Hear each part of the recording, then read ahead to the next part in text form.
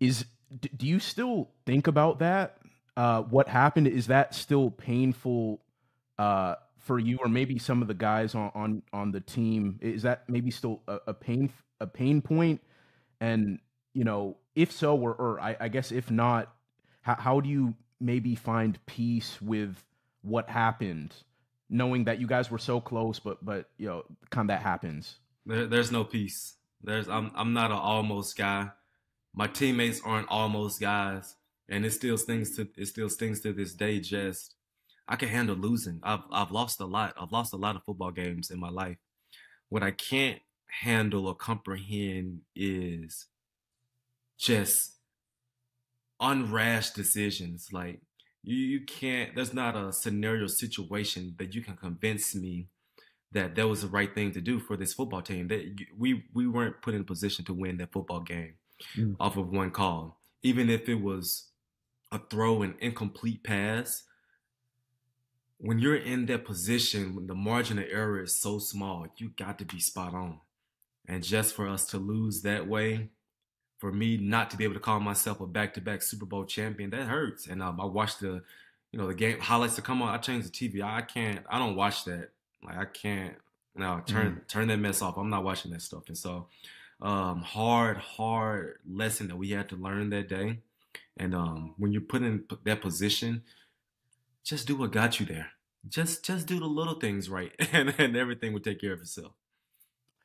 KJ, if you can't find peace, how do you move on, right? Because life obviously goes on. You got to literally move on, but when you still maybe struggle to grapple with it or kind of thinking about what if, how do you move on mentally? I could have moved on if I'm sure I word this properly. Give me some time with this one. Okay. Um, you know how something happens to you in life and you just want an apology from people? Like, I just want you to acknowledge what you did to me and we cool. Some people get that, like, all right, we good. Boom, boom, boom. Some people don't get that and they hold this thing inside of them. Like every time I see you, I can't help but to think of how I got wronged. And I just felt like for me, I didn't get a good enough explanation until what happened. Mm. I didn't get a good explanation of what happened and why.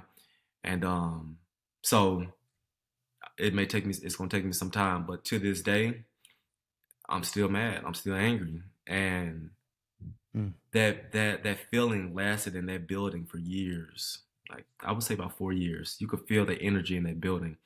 We're all mad at each other, but no, but Mm. we didn't have that transparent conversation as coaches and as players to really get it out of our system.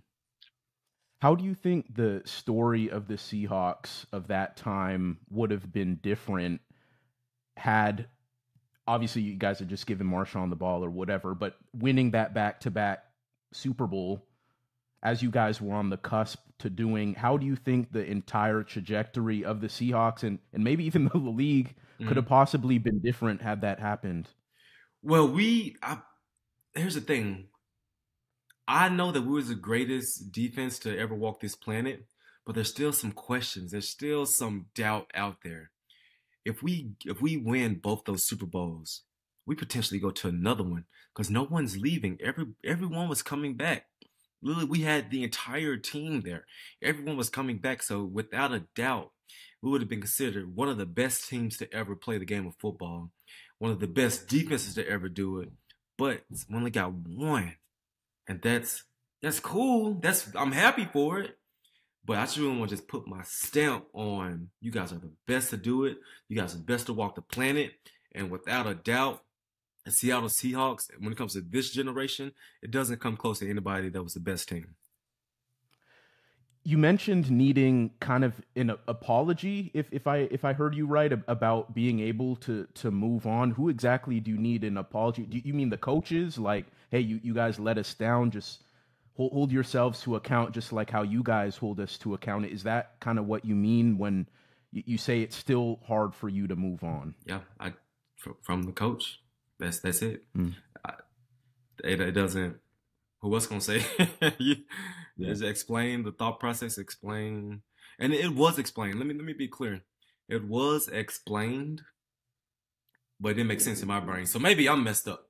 Maybe I'm messed up because it didn't make sense in my brain, but it was explained the thought process, but it doesn't register with me.